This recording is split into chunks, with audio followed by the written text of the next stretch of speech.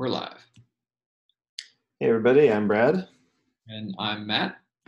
And welcome to our latest AMA. So today we have a few questions from our users here. So we're just going to go down the list and go through all of them.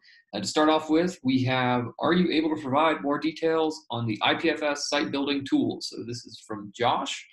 So in the short term, we're looking to release a few templates to easily allow you to deploy an IPFS website from within the Unstoppable web app. And then longer term, obviously, we'll keep evolving on those tools as we get better at working with them. The next question here is, to what extent would the web builder work? Is it like Wix, drag and drop? This is from Will. So another question about decentralized websites. So to start with, it'll be templates. And at this time, it's too early to predict the full feature set. Yes, Wix is an inspiration for how we ultimately see this product working. And there's some things that we have to work with because it's a little bit different than deploying a normal website. But yeah, we want to eventually get to a place where it feels very much like Wix. So that's a good example.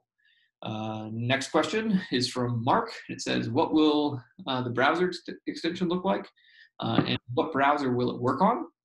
And so it's going to initially work with Google Chrome.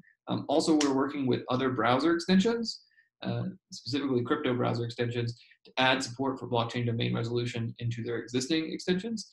We're open sourcing the code for doing this, reading from the blockchain and resolving these decentralized websites to make it easy so that it's very easy to add this functionality into an existing extension. So also, if you're in the community and you have an existing browser extension, please let us know.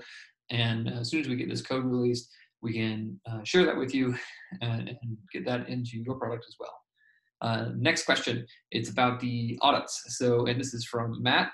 And hello, another Matt. The question is, what can be shared about the two audits that are running in parallel? What has been found and fixed from the first?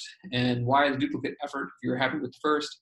Can you give us more insight behind the delay? So we always run multiple audit teams. So we actually had 2 audit teams for the .zil launch this summer as well, in addition to the Zilliqa Foundation themselves taking a look at the contracts. So I guess you could maybe count that as a third audit team. The first audit, and what you want to do is complete the first audit, or at least the initial phase of the first audit, before bringing on the second set of auditors. And because that way they can build off the previous work that was done. So the first audit took longer to conclude than we had originally anticipated. We had to add in lots of testing to the design of the underlying .crypto contracts. We also had to, well, we didn't have to, but we decided to refactor the contract code to make it a little bit easier to read for the auditors. And then finally, we had to contend with constraints on contract size on the Ethereum blockchain. So we had to just do some size optimization there, a little bit different than Zilliqa. So the 2 audit teams are Chain Security and PepperSec, and Chain Security was the first audit team. So Chain Security, the first auditor, they've actually finalized their report. So they had their initial report, went back and forth, did more reviews, and then we had their finalized report. I think actually earlier this week that was concluded, and we've met their expectations regarding the security review. PepperSec has completed their preliminary audit this week. We're trying to get updates back to them over the weekend so that we can get sign-off from them early next week. And this will also allow us to start deploying test contracts up to Ethereum mainnet next week in advance of the launch for .crypto the following week. And Brad, I think the next one's on you. Yeah, so this one is a question from M. What happens if my .crypto domain remains marked as brand protected after the manual review? So it'll continue to be held until the end of the .crypto sunrise period, which is December 2020. Assuming it's not claimed by the brand during that period, you will be able to claim it. All right. So will there be a .crypto auction before Christmas? No auctions immediately. We are focused on features that are going to let you all use the domains. So when are more domains going to be coming available? From James. So we're going to be releasing more tiers soon, but we'll also have more info to share on premium domains very soon as well. Great. Next question's coming in from Mark. and it says, will .crypto work in all the wallets that currently support .zil? So yes, soon after launch, we're pushing updates to our library and our API endpoint concurrent with the .crypto launch. So for our partners, it'll be easy to resolve .crypto names inside the wallets that already support .zil. Oh, I'm sorry, this is me. When should we expect to see native Ethereum integrations for .crypto, like marketplaces, decentralized exchanges, et cetera, on chain? This is from Steve. So I would expect to see these things pretty quickly after .crypto launches, because it's quite easy for apps to support blockchain domains. They're ERC-721 tokens, and there's a lot of different applications out there in the Ethereum ecosystem that already support ERC-721 tokens.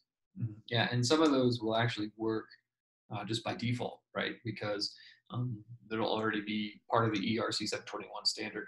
I imagine that a lot of the web browsers, for instance, the dApp browsers rather, they'll just show the .crypto domain names automatically on launch, or either way, it should be some low friction. So the next one is from Bob. It says, if ICANN decides to take down your .com website, how would I manage my domain names? So we are releasing open source command line tools with the launch of our extensions. We already released these tools for .zil, and you can find that Medium post from Braden on our team. And we'll also release these same tools for .crypto. We already have them internally. We're using those for testing.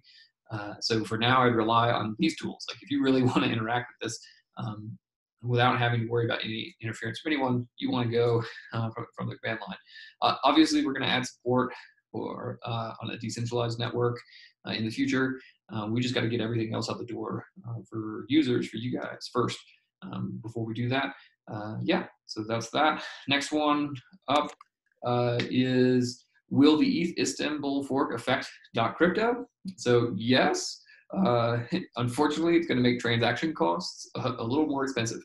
So that's the only effect from our analysis of the Istanbul Fork.